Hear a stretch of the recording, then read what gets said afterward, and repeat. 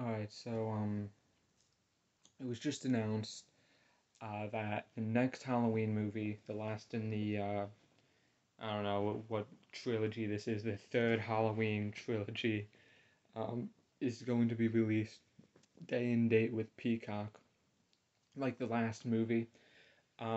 This has been seen as at least by fans and people who really have no place talking about things like this, like me, um, as kind of an odd move. um, like Universal leaving money on the table. Uh, but the reason why they're doing it, the reason why I guess they chose to announce it now, I'd say is because of the Orphan 2 or the prequel movie Orphan First Kill that came out last weekend. It seems to have not been played in uh, legal theaters from at least not in my area from what I've seen. Uh, and it's gotten a sort of limited release in only I think a little under 500 theaters. Um, but the per theater average for Orphan 2 or Orphan First, it's not really a sequel, it's a prequel. I'm just gonna call it Orphan. Um, was high last weekend. Um, it was actually the second highest per theater average of that weekend, um, behind only Dragon Ball. It actually beat Beast in terms of PTA. Um, and of course, I'm all talking about the American box office. Um, but yeah, that's kind of a big deal because Orphan was only was released day and date on Paramount Plus, hence why it didn't get released at Regal. It must have been a contract thing. In situations like this, it's common for, well, not common. There's not really a precedent for this still, but it's not uncommon for a theater chain to back out of distribution of a day and date release. Universal seems to have had more success in having in day and date releases with sorry, I'm saying a lot. This is unscripted. I'm going off the dome here, but the last Halloween movie was day and date on Paramount and made a lot of money. And Honk for Jesus Save Your Soul, which is supposed to come out in September, also day and date. And I believe, don't take my word for it, I believe that both AMC and Regal are uh, plan to show the film. So it's still early. The next Halloween movie comes out, I think, mid October.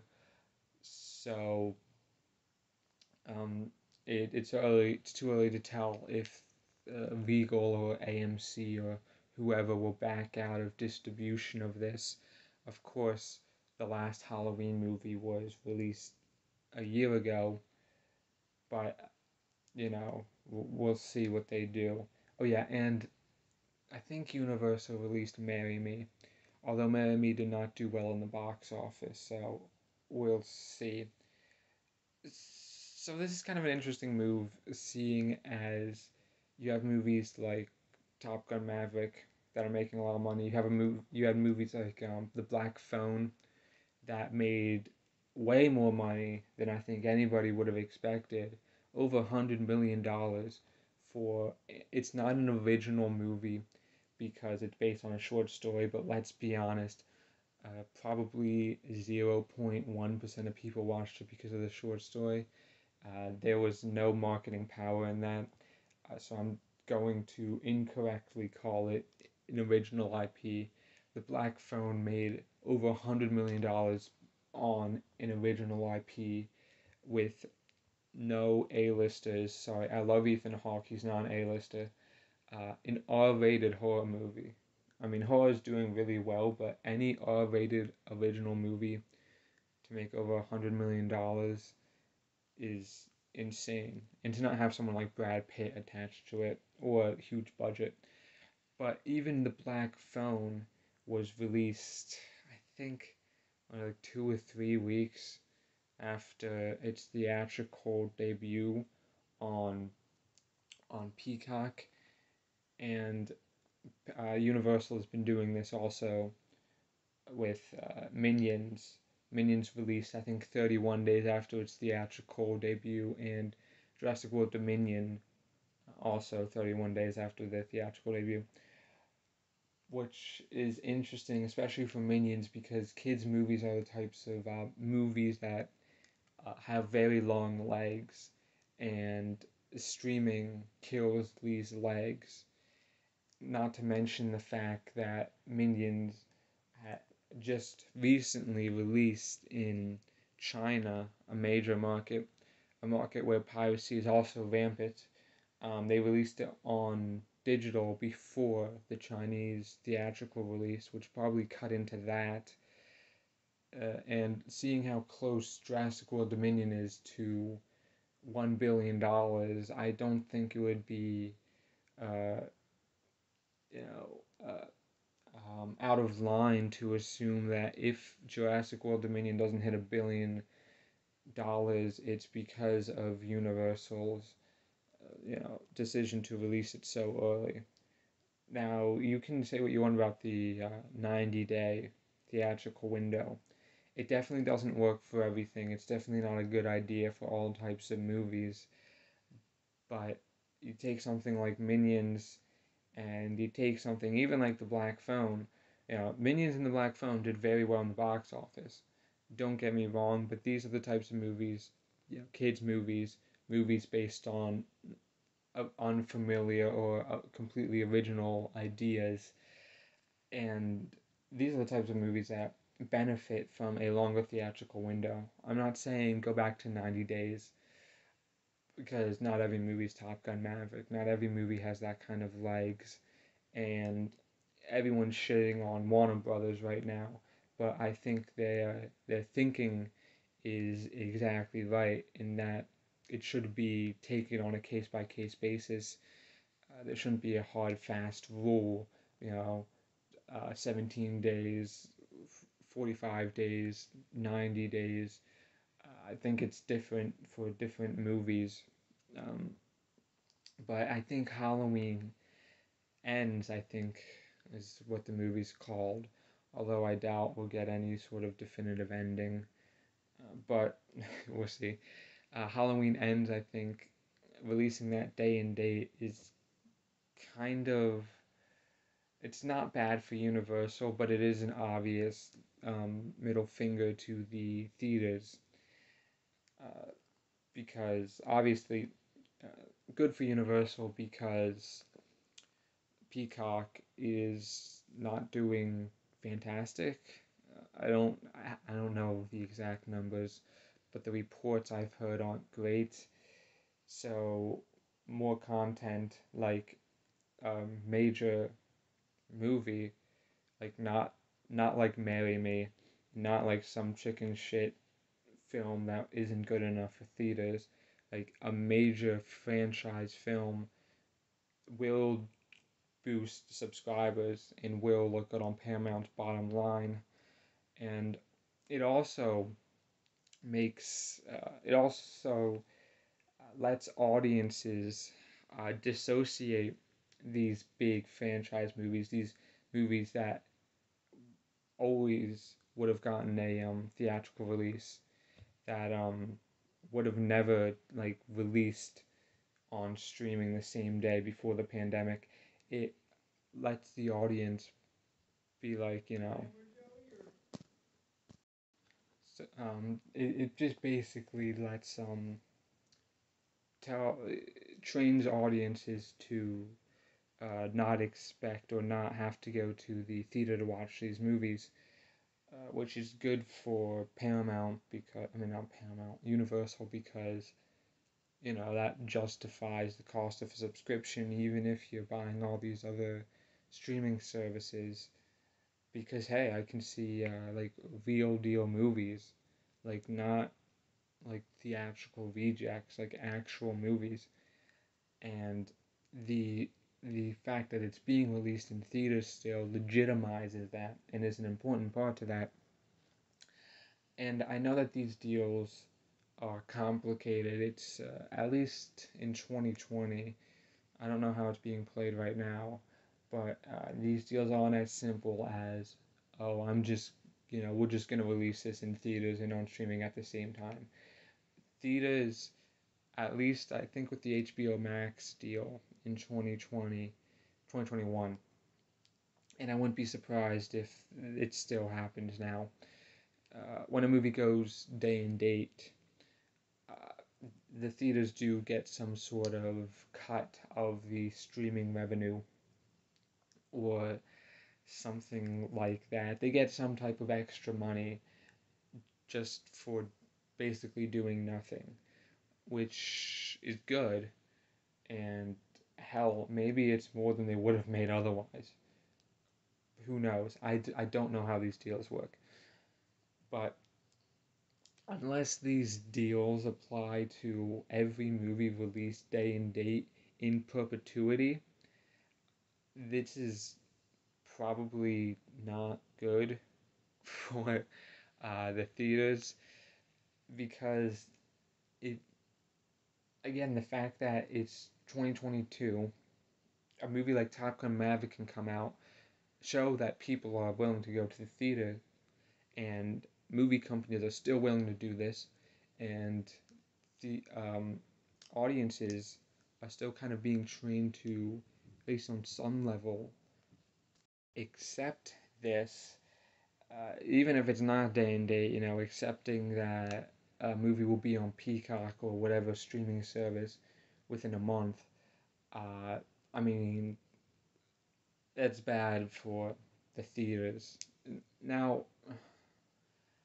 this goes against my better judgment, saying all of this, talking about this, kind of halfway advocating Universal not to do this because at the end of the day, this is pretty pro consumer.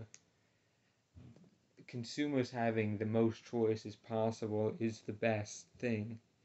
And, even though this is releasing on some shitty streaming service that only, whatever, a few million people have, I mean, it's still more options, giving consumers more options than they would have had. And that's good. That's a good thing. But at the same time, it, I love movie theaters and I want them to do well. And this is an obvious attack on them. Uh, it's especially at a time, when Halloween Ends is coming out.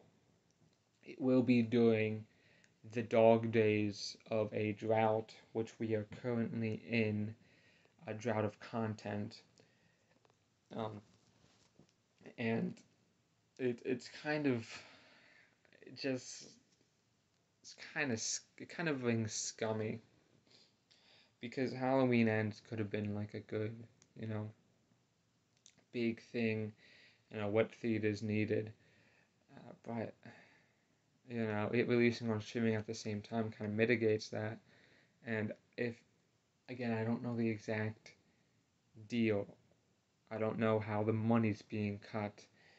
And I'm just a guy. I'm just some guy who is going into his sophomore year of college.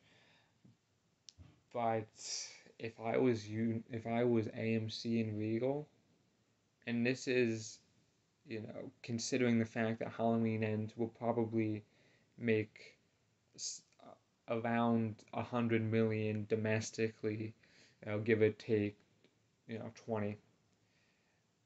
I wouldn't show Halloween Ends. I would let the indie theaters and Cinemark, because Cinemark will basically show anything, just take those profits and stand up to this because Universal's just going to keep doing this, and they're kind of the biggest they're the biggest perpetrator of it. I mean, again, releasing a family film on streaming, even if it's not on Peacock, just POVD, a month after it released, after it made what, like 400 $300 million in the domestic box office, it's it's not good business, especially going into a drought like this. I mean, that takes money away from theaters, that takes money away from AMC and Regal.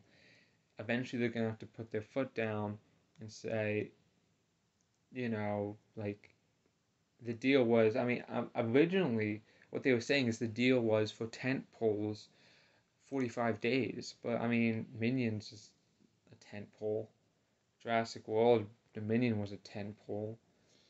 I mean, Universal is clearly not playing by the rules, and I think that the theaters are the ones that are paying for it, and this Halloween Ends thing, I think, is kind of Universal taking the mile after the theaters have been giving an inch. And I think they need to put their foot down and say, no, we're not doing this. We're going to, screw whatever deal we have, screw whatever money we make from this. Uh, we we're gonna have to invest in our future, especially when you see Cineworld, or whatever, the company that owns Regal, just filed for bankruptcy. You know, so it's it's a tough bullet to bite, but it's something that needs to be done now more than ever. It's I don't know. For me, I saw the news. I could barely believe that they would do that. But um, looking at how Universal's track record, Orphan, First Blood or First Kill or whatever's performance in the box office, while not amazing, uh, still impressive considering I haven't seen any marketing for the movie even. And just everything considered, I mean, it shouldn't be surprising. And it shouldn't be surprising that if Universal, I mean, if Regal and AMC let this go, this keeps happening. Even after, hopefully one day COVID will be some kind of, speck in the past. Um, Universal would still be doing this, you know, and by then the major theater chains will be in too deep. If they keep letting this happen, if they keep letting this happen, taking whatever blood money they're being offered. Now I don't, again, full disclaimer, not experienced. I don't care how many years you've been on the box office subreddit. You probably don't know what you're talking about. But this, all I can go by is what this sounds like, and it doesn't sound good. So yeah, I don't know. Just AMC and Regal, I know you're listening to my videos. Yeah, I wouldn't do that. All right.